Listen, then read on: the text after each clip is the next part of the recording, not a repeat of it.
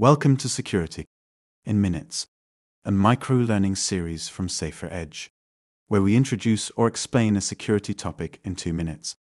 Click subscribe to get a new micro-learning in your feed each week. According to the World Health Organization, 1.35 million people die in automobile accidents around the world each year.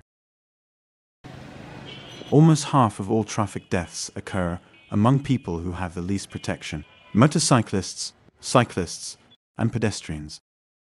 Because road safety, laws, and licensing are not universal, many drivers have insufficient awareness of road rules and how to operate motor vehicles properly.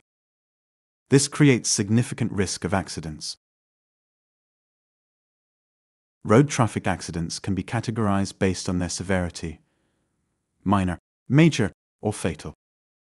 Your response during an accident will depend on both your location and how both the laws and culture require you to respond, as well as the severity of the accident.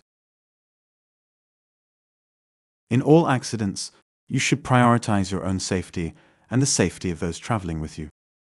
Don't leave the scene of an accident unless your safety is at risk. Then you should remain calm.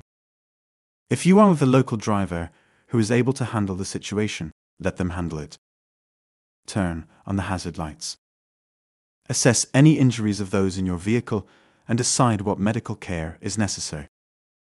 Communicate what has happened to someone who is not involved in the accident. Ask them to send help if necessary. Do not move the vehicle unless it is in an unsafe place or blocking traffic flows. Set up safety triangles to alert other drivers to the accident. Stay in the vehicle as long as it is safe to do so. If not, get out of the vehicle and move a safe distance away.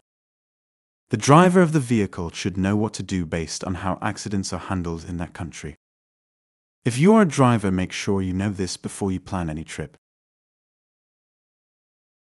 Safer Edge provides engaging, affordable, on-demand e-learning in multiple languages that can be customized to your organization. Send us an email to learn more.